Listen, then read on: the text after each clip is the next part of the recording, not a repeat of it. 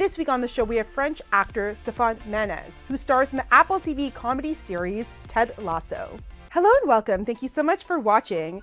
This show is all about giving you insights and showcasing brands that help you to live your best life and give you confidence. As always, I want to kickstart your morning with some motivational advice to help you to feel energized to start your day. Today, I want to talk about the importance of learning to set standards on what you will and will not accept. The reality is, if you don't have a baseline standard on what you will and will not accept in your life, then it becomes easy to fall short and slip into unhealthy relationships, lifestyle choices, and toxic habits that set you back from living a healthy and prosperous life. Successful people have high standards from not only what they expect from others, but more importantly, what they expect from themselves. Setting these standards make it easier to navigate your daily decisions, from what you eat in the morning to which relationships you keep in your life. Make it your mission today to set high standards for yourself so that you live a life honoring your self-worth and limitless potential. As Greg Anderson quotes, "Let us be about setting high standards for life, love, creativity, and wisdom." If our expectations in these areas are low, we are not likely to experience wellness. Setting high standards makes every day and every decade worth looking forward to. Stay tuned. Coming up after the break. Fast forward today, all your hard work paid off. Let's talk about your role as Richard in Apple TV's Ted Lasso across Jason Sudeikis. I think I've been extremely lucky and fortunate. I mean, I've been cast. Obviously, I didn't know Jason or anyone. I don't even know who he was when I was on set. Oh, wow. Oh, that's Jason. Oh, okay, great. But I don't know. I've been 3 years in Asia. How could I know Jason or any one of them? Hey, so nice to meet you. What's your name? I'm Joe Kelly. Oh, what do you do, Joe? Well, I wrote How I Met Your Mother. Oh, okay, good. You know what? I'm gonna stop asking stupid questions. I had no idea. And I've just done the casting on Spotlight, which is a platform for casting. I think it was an open call, so I don't remember properly. But my agent told me, oh, they just look for a football player. I'm not even sure it has to be French at first. And I've been very, very lucky. They took me. It was the best job I could ever had. Wardrobe provided by Le Chateau. Next up on the show, we have French actor Stéphane Menez, who plays Richard Monteleur in the Apple TV comedy series Ted Lasso, starring Jason Sudeikis. Stéphane, thank you so much for being on the show today. How are you doing? Thanks for having me. I'm doing fantastic. Yeah, I'm very happy. Still doing my little trips through America. It's been 2 months now. First time in the US, and you guys have been very welcoming. So I'm quite happy, to be honest. The weather is good. Very, very nice. And we're very excited to talk to you and about your success as Richard on Ted Lasso on Apple TV. But before we get into that, I'm curious. I know that you worked in India, Philippines prior to going back to France. So tell us about how it was traveling the world and starting your career internationally. How was it? Well, basically, I've done 5 years study, a master to in international marketing communication, electricity and whatever. So I've just studied this in kind of engineering for a long time. And when I decided to say, okay, I want to be an actor, and I tried to do many short films or student films, and I know how terrible I was. And I said, okay, there's no way I can fit in the industry with my level right now. And there's no way I could afford any private acting school in Paris now that I was done with my 5 year study. So the only way cheap that I could have found to elevate myself or to be a better actor or person who have more experience was to travel. And actually India was my first choice because it's extremely cheap to live there. They have a huge acting industry, obviously Bollywood and Hollywood, Tollywood, all of them. And they speak English. I didn't speak English at the time. Obviously now it's a little better. It's not perfect, but it's a little better. And so I chose India. So I went to India for a year and a half, almost 2 years, learning English, acting, having life experience. And all these light philosophers said in France that travel makes a man or a woman. Traveling alone, there's nothing better in the world that, or in your life experience. I mean, for me, than traveling alone. I'm very lucky in a way that I'm a man. So it's maybe a little easier for me to travel. So I took that all in, went to India. Then I've done my India experience for a year and a half. Then Tokyo, then Philippines.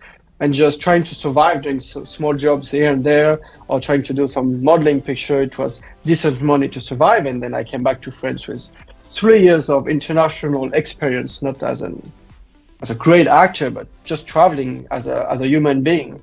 And I came back with much more confidence, much more things to share on and off screen. And this is how I started. It's absolutely true. Traveling definitely opens your eyes to how much there is in the world. There's so much to experience, and only when you travel do you get to see how big the world is and how beautiful it is. So I agree with you there. I want to talk about Bollywood. How was your experience with Bollywood? Of course, it's a huge industry, and it's quite different from Paris, of course, France. So how was your experience? It's extremely different, obviously. And Bollywood and Tokyo industry, it's like the exact opposite. So going from one to another. I mean, Indian people, they're extremely nice. They're so warm, and but they act just different. I mean, they proceed in a different way.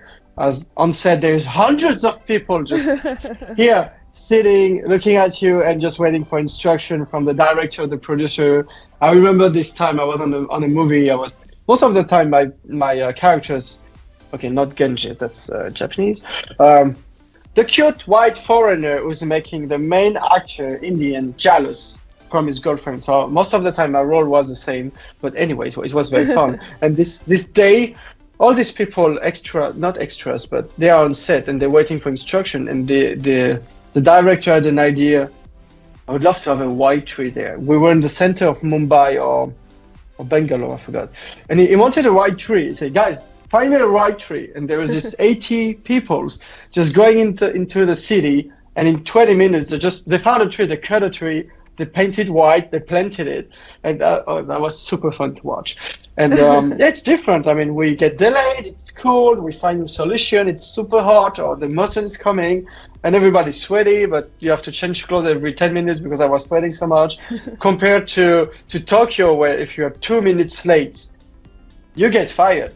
And there is no excuse. Oh, come on, 2 minutes? No. You have to be an hour in advance. It's totally different. That Mumbai, that you're on time. No, we start in 3 hours. It's fine.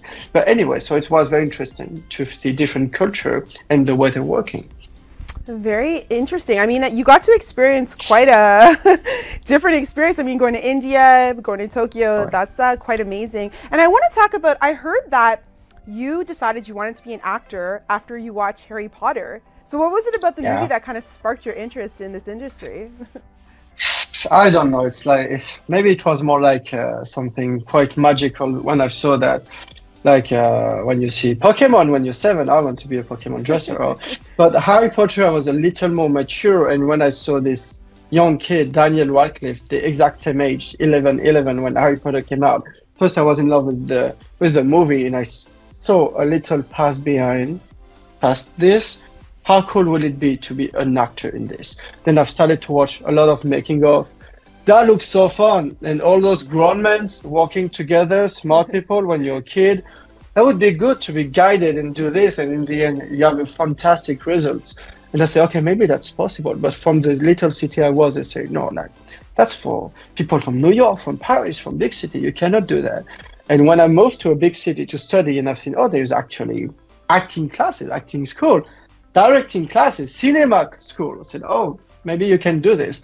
But Harry Potter was one of the big pillars in my mental decision to be an actor. And maybe Troy was one too. When I saw Brad Pitt, I think it's the first movie I've ever cried.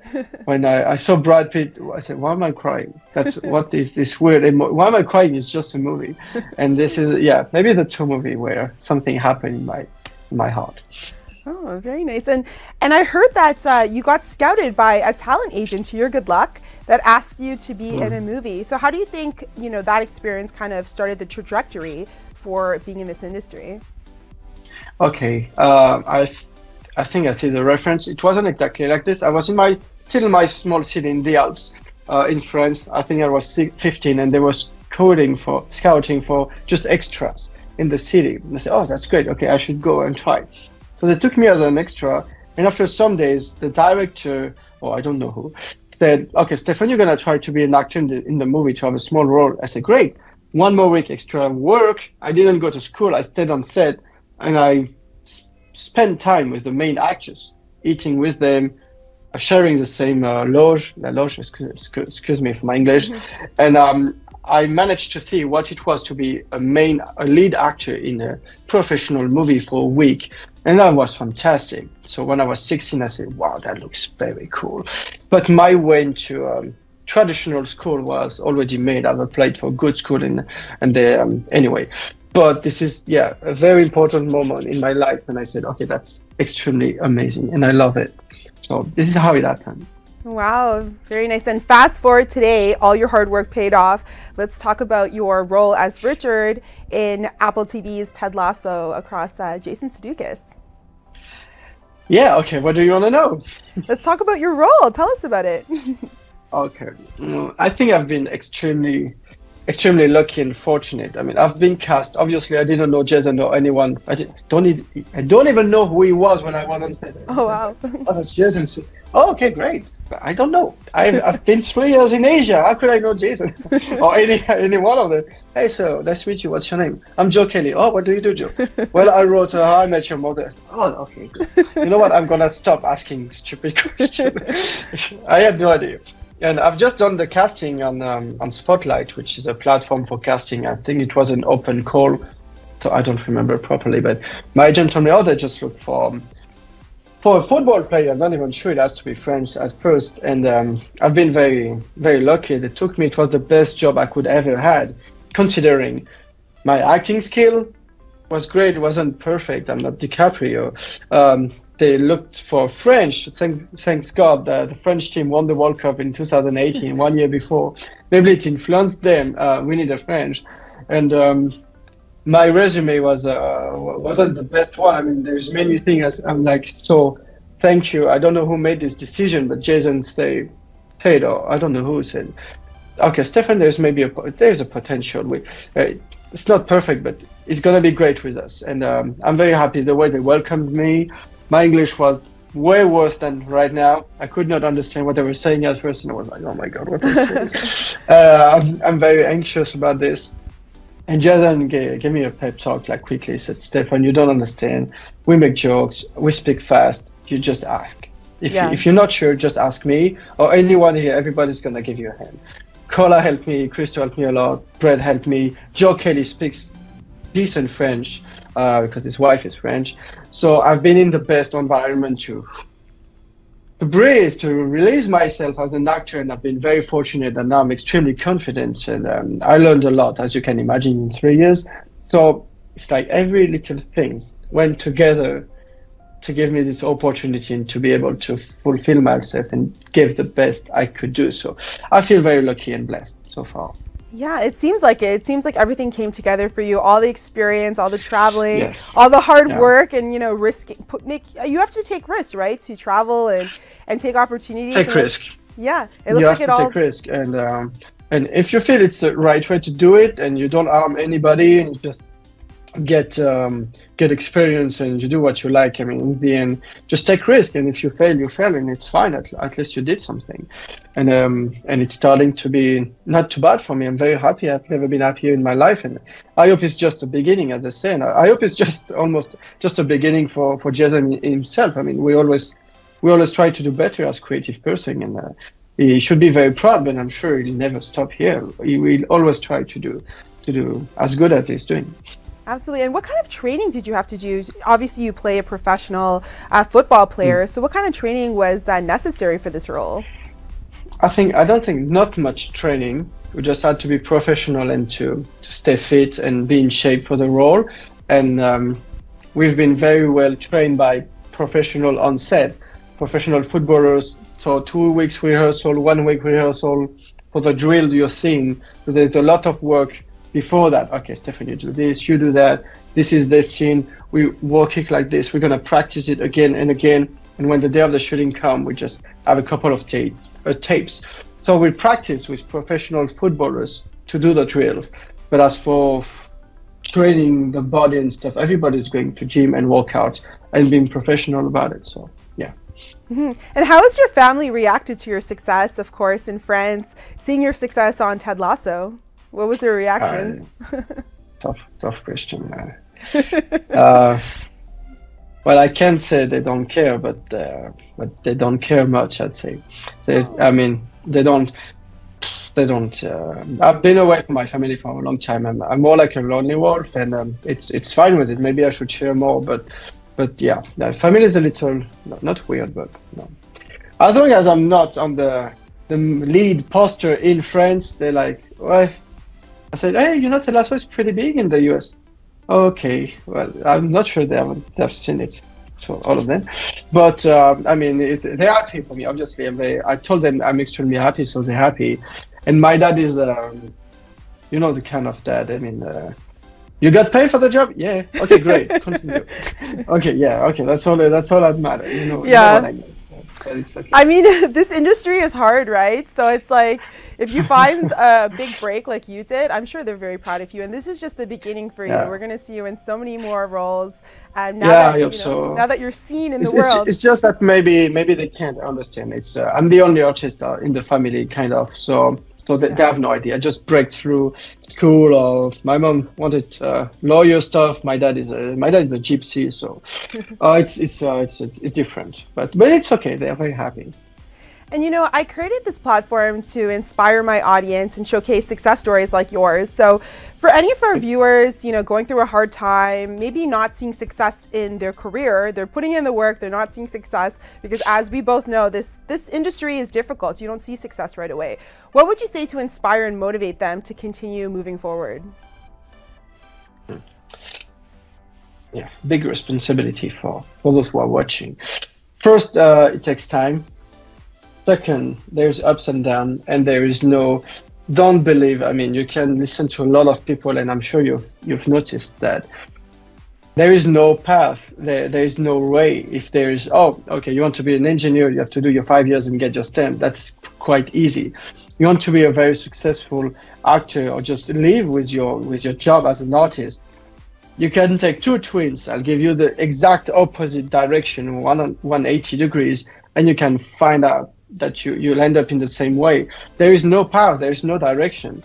Just do your best and don't stop working. But just, it's like we say in marketing, there's three pillars. There's your project, your logistic, and your communication. I mean, those have to be pretty decent. Be a good actor. Communicate about it. If you stay in your room and you don't do anything, you don't send mails, you don't send self-tapes, you don't try to look for an agent. I mean, it's not gonna drop out of the sky just like this. You have to do this. And your logistic, be on time, be professional, know your lines. Even if your product is not the best, do the best you can do to have all of this together. And then your positivity and your life experience, and that's what works for me, but it might not work for you. But if you always stay in your little city, in your little town, when you go, I've had international experience, thanks God. And even with all of this, I arrived on the set and I was totally lost on Ted Lasso. Like, okay, oh my God, I'm kind of insecure, and it comes with experience. So if you're starting, lots of student films, shorts, movies, don't get paid. I've done this for three. I started first time I was 18. Now it started to pay off at 27. It took me 9 years.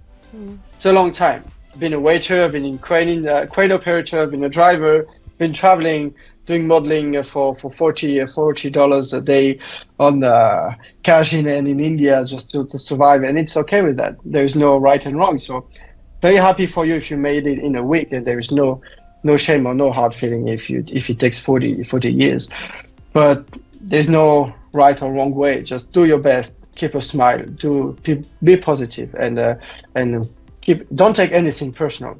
Most important thing. Do not take anything personal. It's just business. Why you didn't take me for the job? I was great. They want a blonde, or they want a girl, or they want a taller, or I could have been. It's not personal. It's really not personal. 99% of the time, it's not. If it is personal, you have to change, and it's okay. It's okay to fail. Don't worry about it. Don't worry about it. It's not personal. Yeah, I think that's really good advice and practical advice, that it's not personal, because I think it's so easy to not book a job or put a self-tape in and, you know, maybe not get it, and then take it personally thinking there's something wrong with you. But sometimes it's just, you know what, sometimes there's something bigger in the cards for you. It might not be that role, but there's something bigger. I mean, look at your story. I mean, Ted Lasso, it's a huge huge show. So yeah, congratulations, Stefan. Thank you so much for being on the show today, and I'm really excited to see what else is in You're store for welcome. you. Thanks for having me, and I hope everybody's doing great. I'm doing great right now, but ups and downs. You know, it's not always sparkly and lovely, and it's okay. Just do your best. Yeah, and Stefan, what else are you currently working on before we let you go? Right now, to be honest, I'm working on maybe getting a US visa and being able to find more opportunities in this country because I really liked it. And Lasso changed my life. So I own a lot to the US so far, and I really love the Hollywood industry. So I'm working on this. I'm composing music. I'm trying to write a movie about acting. Not giving you the title yet, but it's about the ups and down into the acting world, the industry, and what is it to be an artist, and how hard is it to fail, and our life is it as an artist. So yeah, just basically, I'm trying to write, composing music, and I'm trying to look for new opportunities right now. Very nice. Well, we're excited to see what else is in store for you. Again, Stefan, thank you so much for being on the show today, and congratulations on all your success. Thank you, Darriel. I appreciate it. Thank you. Bye, everybody. Tag TV is available on Roku, Amazon Fire TV, Apple and Android TVs, as well as on Apple and Android phones. Watch us live through YouTube and Facebook.